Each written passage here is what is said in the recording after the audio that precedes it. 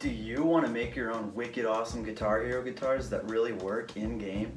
Well, it's actually really cheap and easy to make. Let me show you.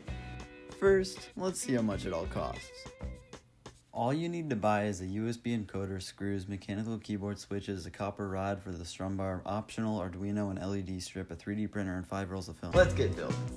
Here's my 3D model, and it only took me 2 weeks to make. 3D printing, wiring, screw it together, and you're done. Easy as that.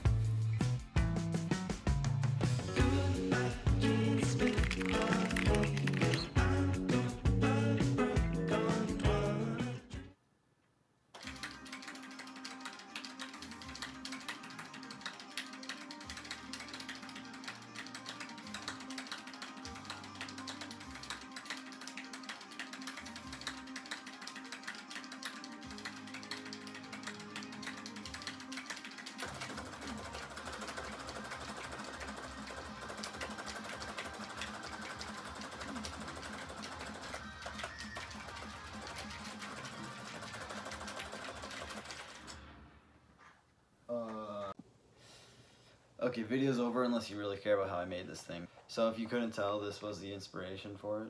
I modeled it in Blender and I got the wavy pattern by using sculpt mode. And then I followed this make anything video. The buttons feel good because I'm using low profile mechanical switches.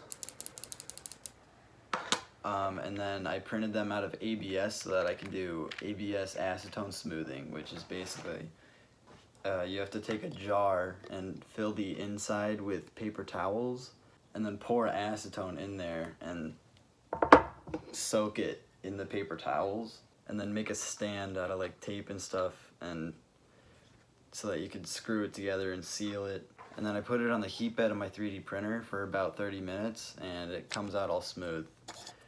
This is what happens when you leave it in for too long. It warps it and stuff. I screwed it all together with these M3x20 screws, which work a lot better than the wood screws I used on my first guitar. You can find this board just by looking up USB encoder. It's about $10 and it's perfect because when you plug it in, the computer just recognizes it as a video game controller.